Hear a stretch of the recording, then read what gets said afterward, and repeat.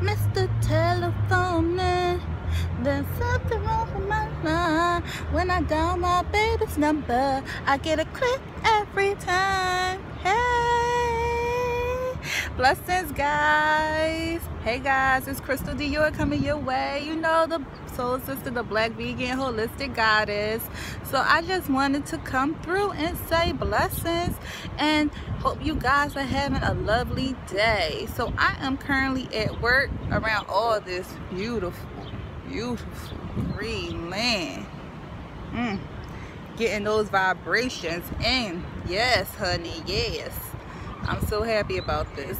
Hey, so I actually wanted to touch bases on my sacred woman's journey. So this is actually day 8 of the journey. I've been going really strong. I've been actually waking up between the 4 and 5 o'clock hour. I had to get better with waking up at 4, but I make sure I do all the altar work that I need to do within that time frame. I would say 4:30 would really be the time I wake up, but in the book it says to wake up between the hours of 4 and 6. So I am still doing the time thing in a timely manner, in my opinion. But anyway, if you never heard of the Sacred Woman Journey, it's a book by Queen Afua. I definitely already did a video on it, so you could just check out my other videos to see how the book look. I don't currently have it on me, but it's a book by Queen Afua, and that is an awesome book to read and to basically allow you to know yourself as a woman. So I would say what was challenging for me was waking up at 4 a.m. Like I stated, I was waking up around 4:30, and I work a lot. I sometimes do overtime, so I might do 16-hour days, and me having to wake up that early, sometimes it can be a little burden, but it was well worth it. I've learned so much in the 8 days. I actually had the book since May, so I read the first Gateway chapter, Gateway 0. I read it before I started so I could make sure I had everything I needed for it. There is some things that I still don't have on the altar, but I did want to start the journey, so they will come in a timely manner. But like I stated, if you never heard of the book, I highly recommend it, and I highly recommend you look into the book. As a woman, we need to get to know ourselves, and we need to cleanse ourselves. We need to be more in tune with ourselves and listen to our bodies. It's so easy for us to get caught up in the world. It's so easy for us to get caught up in a man. It's so easy for us to get caught up in our child. It's so easy for us to get caught up that we never take the time out for us. And it's important to make sure you are healed. It's important to make sure that you as a woman are healed, because at the end of the day, they're all going to come to you. So that was a challenging part. Another challenging part for me was the baths.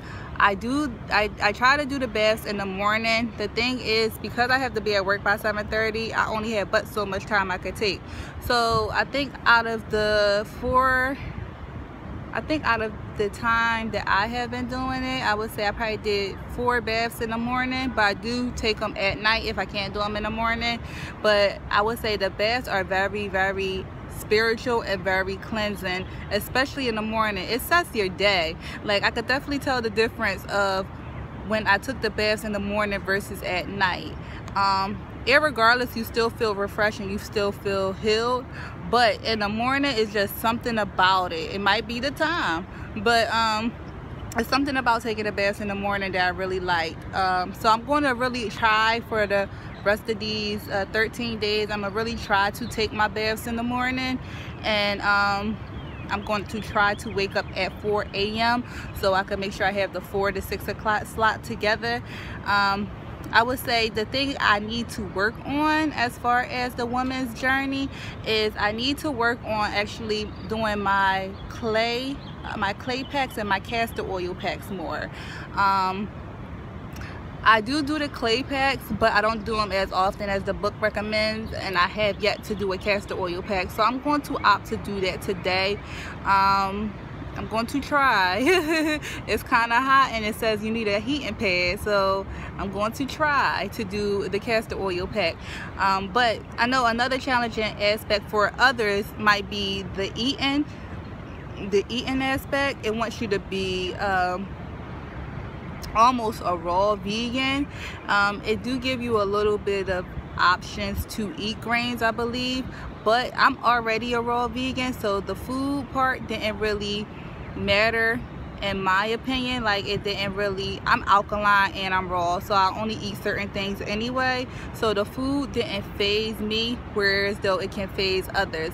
So that's a commitment that you'll need to make if you're not raw, if you're a vegetarian, or if you're a meat eater. That's something that might be really challenging for you, but I'm telling you, it's well worth doing, even for a short term, because you will find out so much about yourself and your womb that you never ever would have thought. We don't even know who our womb is. We don't know what our womb is. We just think it's our uterus and it's inside of us. Your womb matters, and trust me, it talks to you and it talks back, and when you take care of her, amazing things will happen. That's all I gotta say. But I'm just happy to still be on this journey, and I'm so happy to still be going strong. I definitely will keep you guys updated. My next post might be after the 21 days, just to let you know how the full Gateway 0 turned out for me, how I feel afterwards, after taking this complete journey, and then what my next steps will be as far as Gateway 1. So ladies, stay tuned, heal yourself, because you are important. You matter. Without you, there's no them, there's no us. Remember that.